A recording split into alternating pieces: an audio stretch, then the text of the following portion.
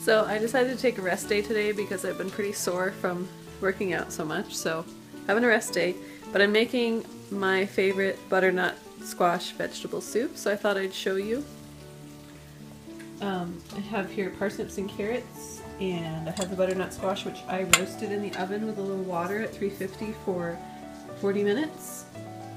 And in the pot we have burning butter and onions, so I'm going to quickly put the other veggies in. I'm going to add a little water because of that burning happening down there.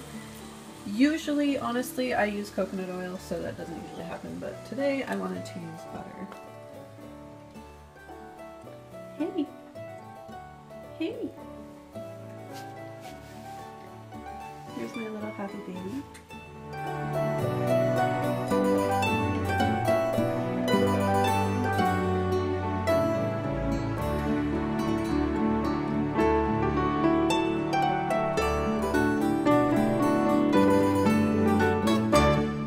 Potatoes are in here.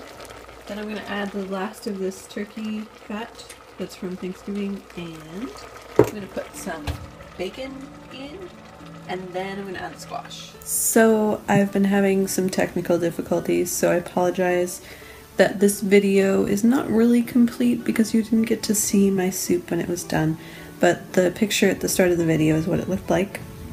I also am missing a video for my craft project, so I have to figure out what I'm going to do about that. But once again, thank you so much for watching. I hope you enjoyed, and let me know if you try making the soup.